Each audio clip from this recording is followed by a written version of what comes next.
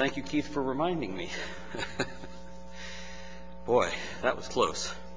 All right, let's take our Bibles and turn back to that portion of Scripture that we read just a moment ago, Exodus chapter 12, verses 40 through 51. Exodus 12, 40 through 51. And as you're turning, I will try to get my breath back. You know, I'd like to see some of you try that. In a short 5-verse hymn, that was 5 verses, but it was short.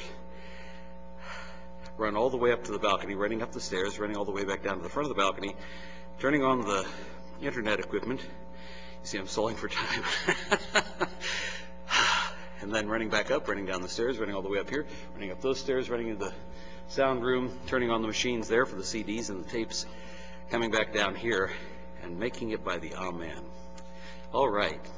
Exodus chapter 12.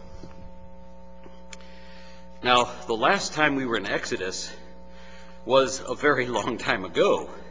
It was all the way back on March 13th. Here's your hat, what's your hurry, or come again when you can't stay so long, back in verses 31 through 39. Because in between there, we had Palm Sunday, that was March 20th, fig branches, palm trees, and whips. I'm so thankful for those of you who were there for that one on Palm Sunday. Then Good Friday, March 25th, hanging on a tree from Galatians 3, verses 1 through 13. Then on Resurrection Sunday, 3 special messages. Why seek the living among the dead from Luke 24, verses 1 through 12. Faith in the better resurrection, and that was the morning message. The first one was the sunrise service. And then the evening, marriage and the resurrection, out of Luke chapter 20, verses 20 through 38, 27 through 38. Today we're looking at Passover Forever, and we're going to discover that, of course, there's a tie-in with Good Friday and Palm Sunday, and also Resurrection Sunday, because this is the point at which God establishes the Passover for the Jews as a nation forever, because it is a memorial, just like we're going to be partaking of the Lord's table this morning. That is a memorial of what Jesus Christ did for us on Calvary's cross. And so indeed the theme fits very well with what we're doing today. Now you recall that the last time we were in Exodus, back in March 13th, we had made some initial observations. We saw that God always fulfills his prophetic word precisely, exactly, completely, to the letter, and not allegorically, symbolically, mythologically, partially, haphazardly, or imprecisely. That's the way that God always fulfills prophecy, and how he will fulfill the prophetic future as recorded in the book of Revelation, Daniel, and elsewhere in Scripture. We saw that in that context we can make at least 8 foundational observations on the text. Number 1, sometimes it takes death that is close to you to get your attention and obedience. Number 2, sometimes it takes the fear of your own death to get your attention and obedience. Oh my, how often God has had to use that throughout history, where people facing death had to call out on him to be saved. They've heard it before, but they've rejected until they suddenly find themselves facing death. I hope that doesn't happen to you. Number 3, sometimes it takes death to realize the sovereignty of God, and that you want his blessing and not his curse. Number 4, sometimes you will be driven to panic at the most inconvenient times because you didn't obey when you had the opportunity in the good times. There are many people like that too. They say, well, I don't really think it's that bad yet. Oh, don't wait until it gets terrible. We're facing some things like that in this country. It may come soon.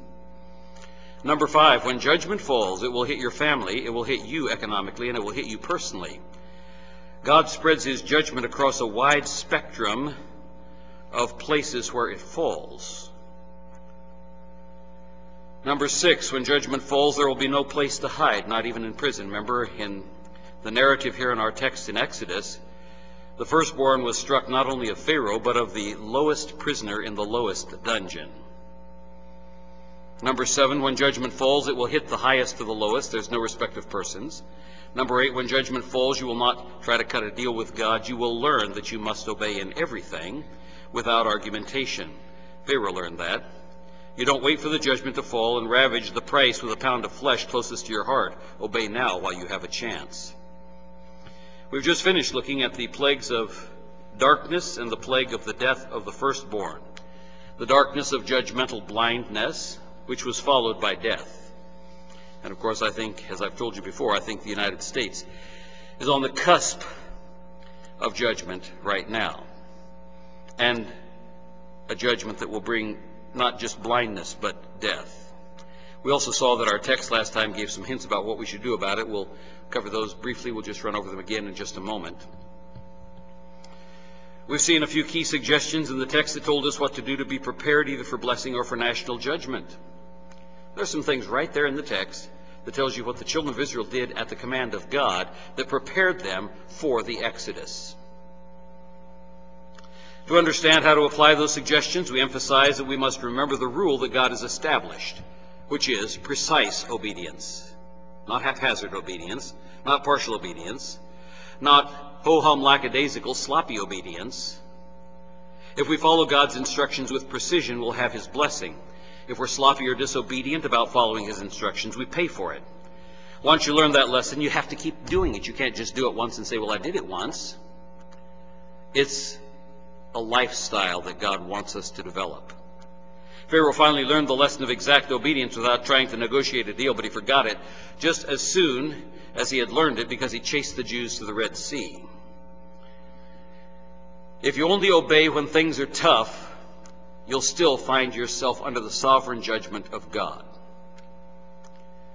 You may have initially decided to obey when things got tough, but then when things loosened up a bit, you began to disobey again. The goodness of God leadeth thee to repentance. It's not because He doesn't care anymore. It's because He wants you to have a changed life.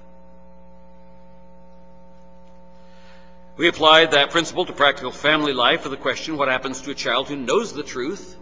You've told him.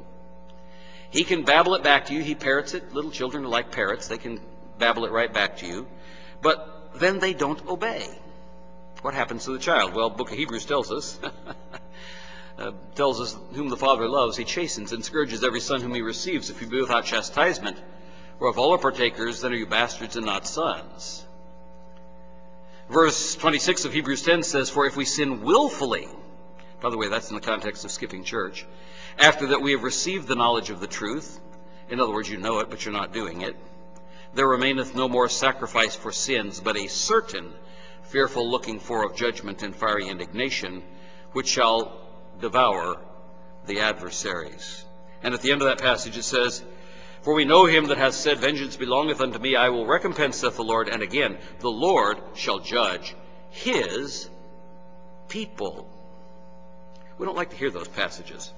We want to hear the fuzzy passages. We want to hear the ones that are like cotton candy, the ones that are sweet, the ones that tell us all about how good God is. And yes, the Scripture is filled with that, but the Scripture is also filled with the warnings for believers, not merely for those who are lost. Then we ask the application question, what excuses do you give to God? That is to God, not to yourself, or to the family, or to the pastor, or other people. What excuses do you give to God for cutting out of church or being late to church? And that's the Hebrews 10 context where we just read those verses just a moment ago. God doesn't have a plan B. He has one plan, plan A. He tells us what He wants us to do. He expects us to do it. He's not going to compromise with us, just like He refused to compromise with Pharaoh. He refused to cut a deal with Pharaoh. He's not going to cut a deal with you. And we're certainly not any bigger or better than Pharaoh was. Also, one of the things that I've learned over the years is that God doesn't give me more light until I obey the light that I've already got. He's not going to show you the light for 5 steps down the path. He's going to show you the light for the next step that you have to take. And until you take that step, you don't get light for the next step. That's why many people remain in spiritual infancy, is because they're still back here. They want to know everything about what's going to happen in the future, but they refuse to obey the present. God doesn't cut deals. He doesn't say, well, if you just give a little more money to the church, then I'll let you know, I'll give you some hints about the farther down the road steps. He says, obey me now, do what I tell you now. It will provide the foundation that is necessary for you to understand the next step that I'm going to give you. Because the next step may be difficult, and it would scare you if you knew about it right now. Some of you are familiar with Corrie ten Boom, the lady who is the heroine of The Hiding Place. And you have seen my brother's film, Return to the Hiding Place. But Corrie tells the story of when she was a little girl, how she asked her father, and she was still very young, asked her father about some things about sex. And he paused for a moment, and he said, Corrie, would you please bring me that big suitcase or valise that's over there? And so she went over and she tried to pick it up, and it was really full of books or something really heavy. And she said, I can't, it's too heavy. And so he said to her, well, Corrie, the answer to that question is too heavy for you right now. When you're bigger, you can pick up the suitcase, and when you're bigger, I'll be able to answer that question for you. God doesn't give us more light because it may be too heavy for us right at this moment. He wants us to obey the light we've got right now so that we can get stronger, so that when He gives us the next light, we'll be ready to go with that. You're never tempted with that which you are not able to bear. God will, with the temptation, also make a way to escape, but He never gives you something that is too strong for you right now. That's 1 Corinthians 10, verse 13. So if we will learn to obey the light that God gives us in the present, then the future will open up for us in a very beautiful manner. And you know, the quicker you obey the light, the more you get light down the road. And if you're only going to live, say, 10 more years, and some of us may not live that long, just think, you keep hanging back now, you'll only get maybe another 2 or 3 steps down the road. But if you obey the light you've got now, and then you obey the next light you've got, and then you obey the next light you've got, and then you obey the next light you've got, and pretty soon you're running with the light, how far will you be down the road 10 years from now? And how much more will the heavenly rewards be for you that are laid out there at the wedding feast of the Lamb? Ah, dear ones, don't hesitate in the race. That's why Paul, at the end of his life, was able to say, I have fought a good fight. I have finished my course. That's a race. I have kept the faith. Henceforth there is laid up for me the crown of righteousness, which the Lord shall give unto me at that day, and not unto me only, but unto all them that love His appearing. You live every day in light of the imminent return of Christ. What a difference it makes when we don't drag our heels, when we don't pout and sulk and cross our arms, and stubbornly refuse to move forward with what we know we ought to do. How much more blessing there is for immediate obedience. You know, that's been a tough lesson for me to learn through life. I tend to like to putter around and think about it for a while, and then wonder about it for a while, and then sit on it for a while, and then sleep on it for a while, and you know, all the things that we do. But as soon as you know the will of God, you need to do it. You need to do it. Immediate, precise obedience. That was the principal lesson that we learned from our preceding text. That's the way we expect our children to be. That's the way that God expects us to be. It produces worship. And that's the correct response for all 3 foundational areas: doctrinal teaching, biblical discipline, and God-fearing example, so that our children, the next generation, will see that in us, and they will learn it not merely with their heads, but they will have seen an example in our lives of what to follow. Paul said, be ye followers of me, even as I also am of Christ. He didn't just say, Jesus set down the following doctrinal principles, and I want you to learn those. He said, be followers of me, imitators of me. I'm an under-pattern. The light shines through me. You can trace your life around my life. And when you see that in your life, you will know that you are reflecting Christ, because I'm a follower of Christ. Be ye followers of me, even as I also am of Christ. That's obedience. That's lifestyle. That's tracing a pattern that shows up visibly in your life as it has in the generations of Christians who've gone before us, all the way back to the days of the apostles and back to our Lord Jesus Christ himself. Those lessons are being taught here in our text in Exodus. Doctrine truly believed always results in a changed life. Romans 12 is what we looked at to see that application, where Romans 12 applies the principles that we're learning over in the book of Exodus. It teaches the specific ways that teaching doctrine, believing doctrine, obeying doctrine does at least three things in your life. Number one, it transforms. That is, it metamorphosizes your life. That's the word that Paul uses there in Romans 12. That you be transformed by the renewing of your mind. That's metamorphosis. The same word that's used, the basic root word for the metamorphosis of a worm or a caterpillar into a beautiful butterfly. Same creature, but utterly transformed. Before bound to earth and destructive, and suddenly free to fly and beautify all of the flowers as it pollinates them. It instructs your life. Number two, instructs your life in the exercise of your spiritual gifts, to the edifying of the church and the gaining of spiritual rewards. I hope you want spiritual rewards. Until you gain the desire for the spiritual rewards, you're not going to be using your gifts.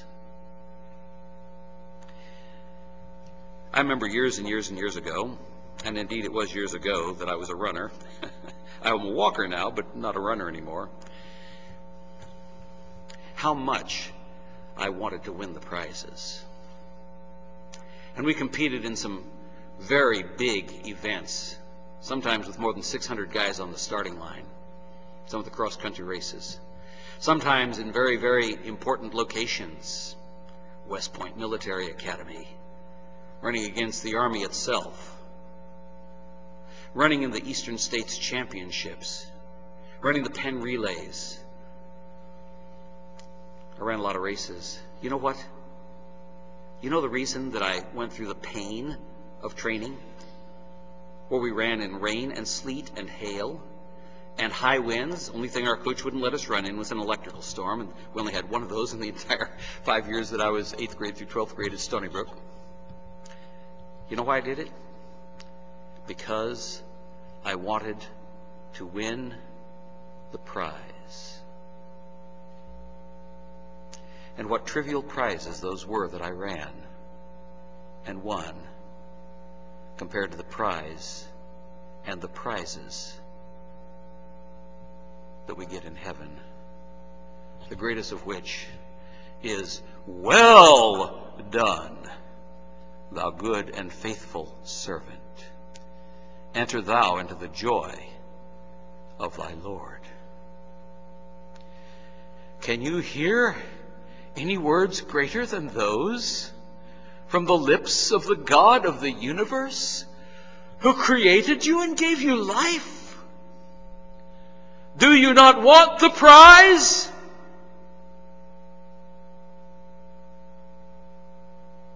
I do. And it informs every moment of my waking life.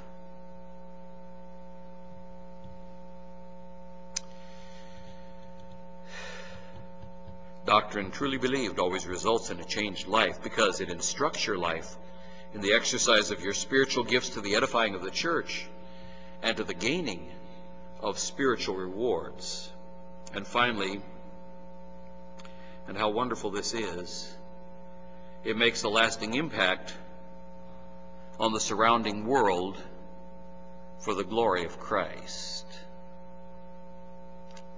God didn't put us just to be here. We are His servants. We're not always serving as we should, but in the book of Revelation it says, "And His servants shall serve Him." What a joy to serve that kind of a master. In the Old Testament, there was what was called a bond slave. Ebed Yahweh, the servant of Jehovah.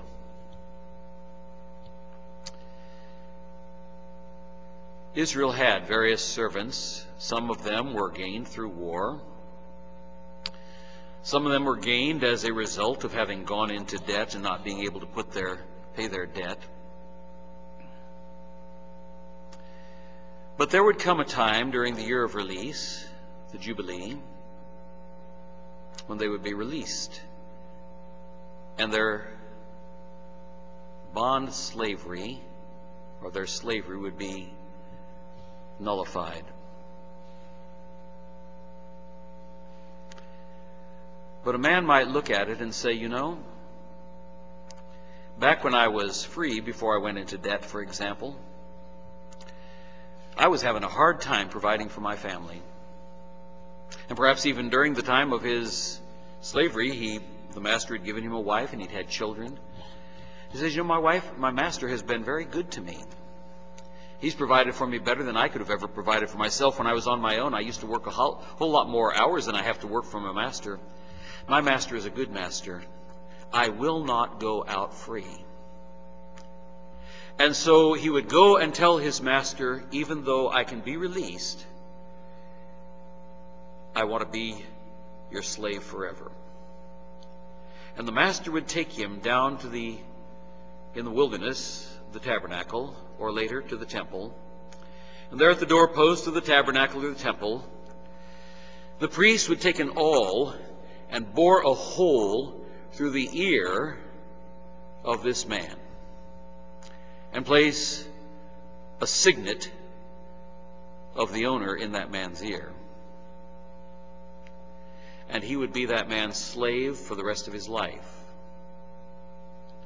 because he said, I will not go out free. That proved that he had a master who was a good master, a master who loved him and cared for him. You know, that's what the New Testament calls us. We are douloi. We are bond slaves of Jesus Christ. We have a good master. And because we love him, we say, I will not go out free. I want to serve him for the rest of my life.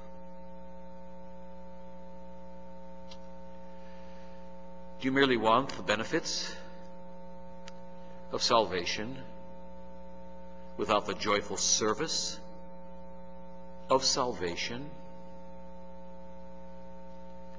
You still want him to provide for you, but you want to go out free and do your own thing. That's not the attitude of a douloi, of a doulos, singular, douloi, plural.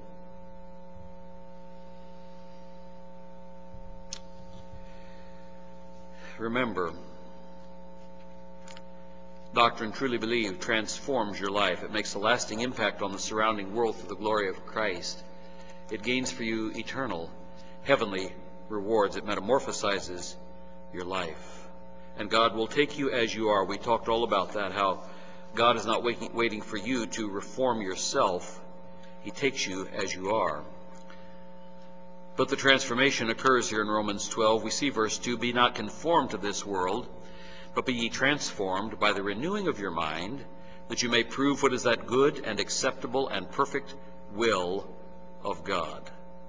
You and I have been given as an illustration of what it means to be in the center of the perfect will of God. We're supposed to be reflecting that to the world.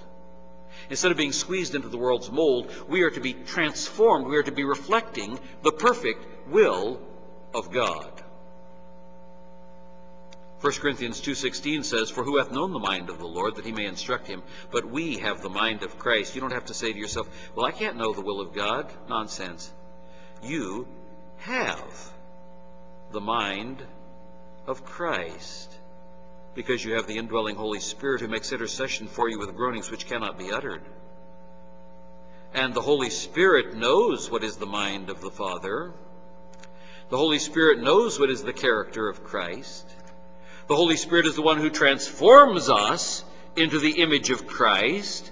We have no excuse.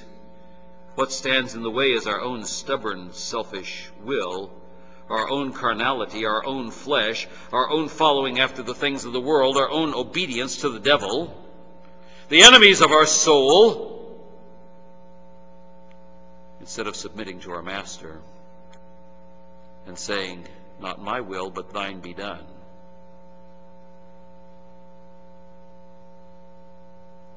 Do you have a vision of the future? Do you have a vision of heaven? Do you have a vision of the eternal rewards? Are you pressing with all your power toward the prize, toward the goal that is set before you?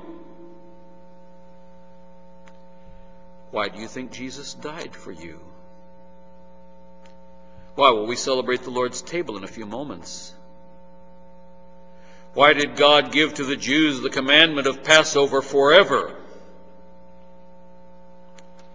If not to point to the sacrifice that he made for us. What petty, paltry sacrifices we make for him.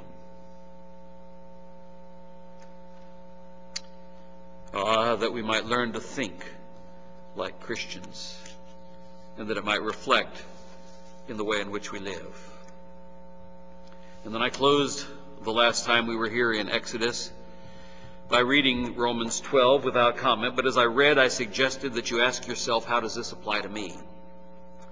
In addition to the spiritual gifts listed in that chapter, and we've talked about the various places in the New Testament where the spiritual gifts are listed, we find those, a total of 22 of them, 7 of which were temporary gifts, given only during the apostolic period when there was new special revelation being transmitted to the church, but 15 still available today. But I also pointed out that Romans chapter 12 has at least 7 other lists. I suggested that you try to find them.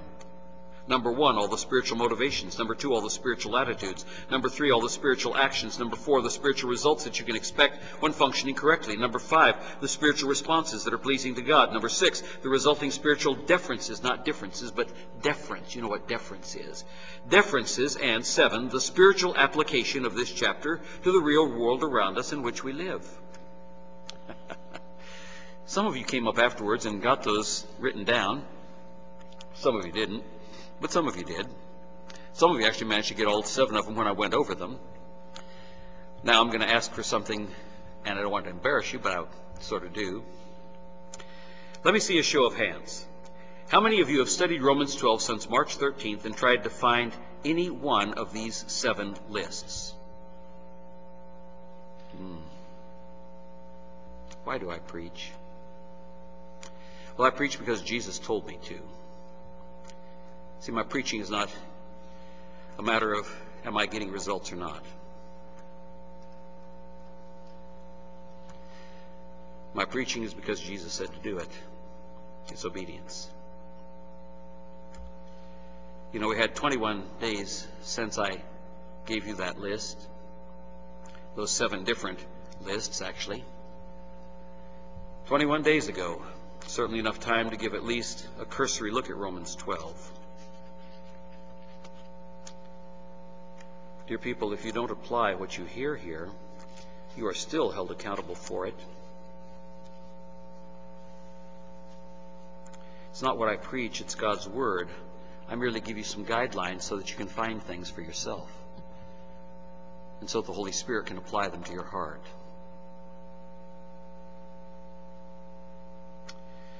Don't examine somebody else. Examine your own life in light of that passage and ask yourself the question, how am I doing? Then we looked at the practical application of what we should do in light of the impending national crisis of God's judgment and rising persecution here in the United States. We saw what the children of Israel did. The passage teaches us what they should do in preparation for the judgment of God that's about to fall on any nation. It also shows us what the children of Israel failed to do in preparation, and how God gave certain things to them in the Passover narrative to remind them about these failures so that it wouldn't happen again when national judgment falls, as it will during the Great Tribulation period. Now, we'll be out of here before then, But judgment is coming for national Israel, and God gave them the Passover and gave them those clues in this passage as to what they should do. First we saw, and this is practical for any nation, for the believers in that nation, they took the food that they had. The people took their dough before it was leavened, it says. Preparation for a national disaster requires food. God didn't start providing manna that night. It didn't happen for a long time, after they were already across the Red Sea and into the wilderness. Second, it appears that they really didn't expect judgment to fall and deliverance to happen. They had to take the dough before it was leavened. They hadn't prepared even one day in advance for what was about to happen. They didn't have a storehouse full of bread that they'd prepared to make sure that they could get all the way to the Red Sea and all the way across and have something for a couple of days on the other side. After the first couple of plagues, the urgency of expectancy had faded. The excited anticipation had turned to cynicism. They probably thought, yeah, God will send judgment sometime, but it won't happen anytime soon and not in my life, and, we'll just sort of go along with the status quo. Don't think that way, folks. When judgment falls, it is swift. Third, they not only took food, but they took the means for preparing food. They took their kneading troughs, it says specifically. How are you prepared if national judgment fell today? We had winds up to 55 miles an hour last night. Had a bunch of branches down over in the manse yard off the trees. I'm glad we took down several trees a few days ago, because I suspect some of those might have actually fallen. But God enabled us to get some dead trees down and the stumps ground out so they wouldn't hit either the manse or the house that's next to the manse. They're right between the two. And some pretty heavy winds went through there. And from the trees that remained, I took down a branch that was about 20 feet long that was on the ground this morning and dragged it over to the dumpster, as well as some smaller branches that were down on the ground.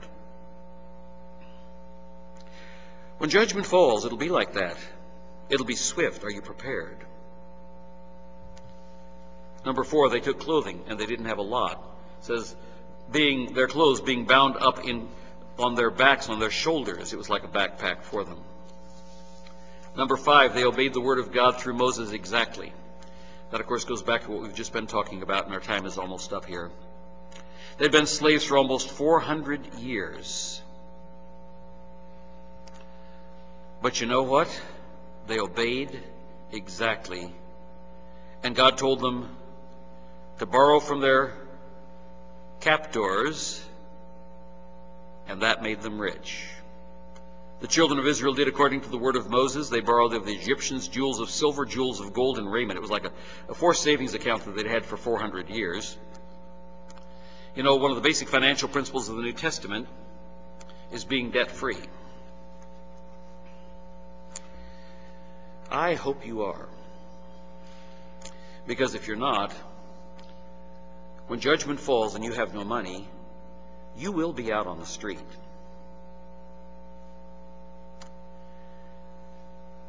God blessed them from that point on, and they are still some of the wealthiest people on earth. But on that night, they obeyed him specifically, and that's what God blessed them with as a result. Obedience on one specific item or at one specific time will result in blessing for yourself and for your descendants. Exodus chapter 20, verses 5 and following, Thou shalt not bow down thyself to them, speaking of the pagan gods, nor serve them. For I, the Lord thy God, am a jealous God, visiting the iniquity of the fathers upon the children, unto the 3rd and 4th generation of them that hate me. Now praise God that he limited it. Because if all of us went back that many generations, we'd probably find some God haters in our ancestry. But he limits it to the 3rd and 4th generation.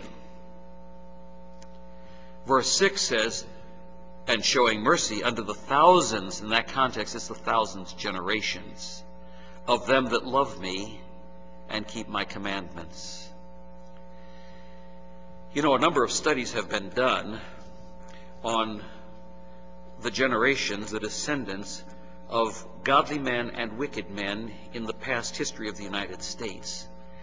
And it is amazing to see how generation after generation after generation has been blessed by those who are the descendants of one godly man in the past. That was done with Jonathan Edwards. That was done with some of the other wicked people in our nation's history. And the curses and all the horrible things that happened to the descendants of those who led publicly wicked lives in the past, versus those who stood for righteousness in the face of opposition and persecution. Exodus chapter 34 tells us the same thing. That was Exodus 20 I read. The Lord passed by before him and proclaimed, the Lord God, merciful and gracious, long-suffering and abundant in goodness and truth, keeping mercy for thousands, forgiving iniquity and transgression and sin, that will by no means clear the guilty, visiting the iniquity of the fathers upon the children, and upon the children's children unto the third and fourth generation. God has set a principle up. He says it again in Deuteronomy. You know, that happens to be something God repeats multiple times, so you better pay attention to it. Thou shalt not bow down thyself to them, nor serve them, for I, the Lord thy God, am a jealous God, visiting the iniquity of the fathers upon the children, and of the third and fourth generation of them that hate me, and showing mercy unto the thousands of them that love me, and keep my commandments. Now, I'm going to close with this, but I do want to make this final point since I just mentioned it. If you're debt-free, you'll be able to leave, either at the rapture or if you have to flee, with no chains of slavery binding you to earth, or binding your children after you. You're not rich just because you have a lot of stuff. Anything that you owe money on does not belong to you. It belongs to the bank or to the lender until you pay that last miserable cent. And you know they can take it away from you anytime they want. The New Testament puts the command to be debt-free in a triple negative. Romans 13:8. Owe no man anything but to love one another, for he that loveth another hath fulfilled the law. There's a triple negative in the Greek, which is don't owe anything, no, not to anybody, nothing at all, but to love one another. When God tells us something with one negative, we need to obey it. If it's a double negative, you really need to obey it. If it's a triple negative, you know that he means business. Now, I want you to think about this. You know, we've just looked at Romans chapter 12. It's interesting that this, owe no man anything, is one of the very first commands that Paul gives to Christians at Rome right after he's given them Romans 12. This is Romans 13. One of the very first things he tells them in terms of applying what he has just taught them in Romans chapter 12, which we've just surveyed, is don't be in debt. What is the practical application of Romans 12? Of presenting your body as a living sacrifice. What is the practical application of exercising your spiritual gifts, of applying the 7 lists of principles that I gave you? One of the principal changes that it will make in your life relates to your money. It means that you will get out of debt and remain out of debt. You will be debt-free. That's one of the very first things he tells you after he gives you that magnificent Romans 12 passage. By the way, let me just say one other thing. Obedience does not mean that it's going to make you rich. Because the heroes of faith are known not only for their greatness, but also for their suffering. You recall that last Sunday, Resurrection Sunday, which the world calls Easter, the morning message was entitled Faith and the Better Resurrection, and our text was Hebrews 11:35. Notice what follows immediately on the heels of verse 35. Verse 35 says, women receive their dead raised to life again. Man, that's magnificent. But then it says, and others. They're all heroes of faith, but and others were tortured, not accepting deliverance that they might obtain a better resurrection. And others had trials of cruel mockings and scourgings. They didn't all get rich. Yea, moreover, of bonds and imprisonment. Yet they were all heroes of faith. They were stoned, they were sawn asunder, they were tempted, they were slain with the sword. They wandered about in sheepskins and goatskins, being destitute, afflicted, tormented. You say, that's terrible. Well, you know what God says? Of whom the world was not worthy. Whose commendation do you want? The world or God's? Of whom the world was not worthy. They wandered in deserts and in mountains and in dens and caves of the earth. And these all, not just the guys who had the great victories in the first half of the chapter, but also those in the second half of the chapter.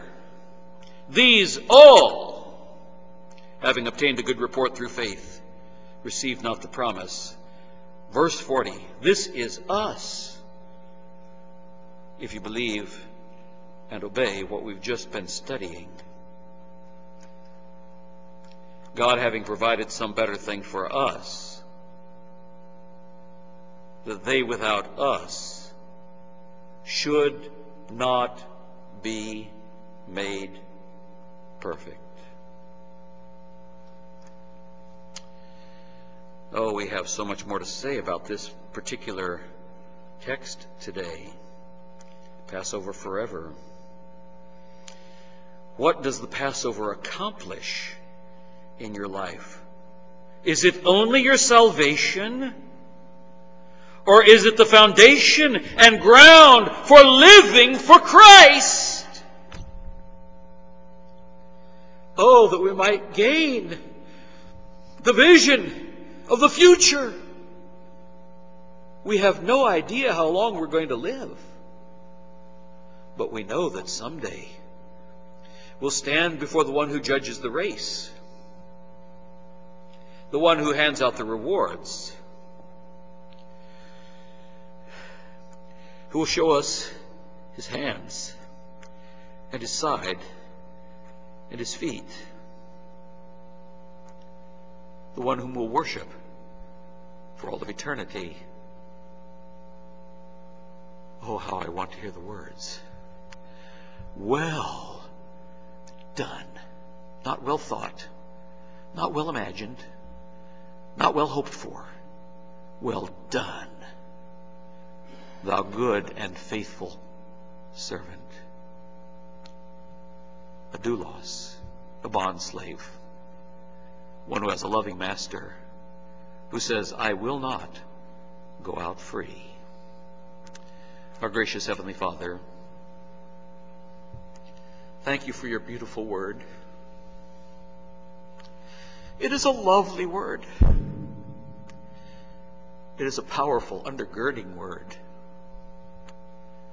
It is a gracious word. You are a loving master.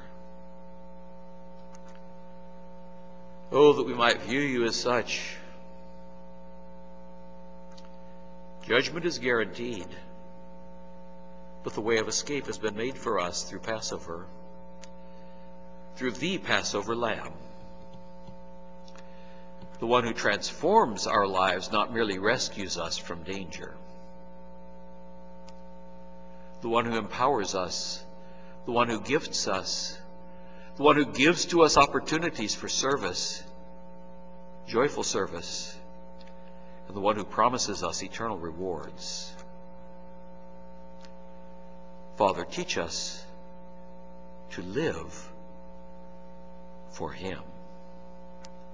For we pray these things in Jesus' name. Amen. Our closing hymn for today in preparation for the Lord's table.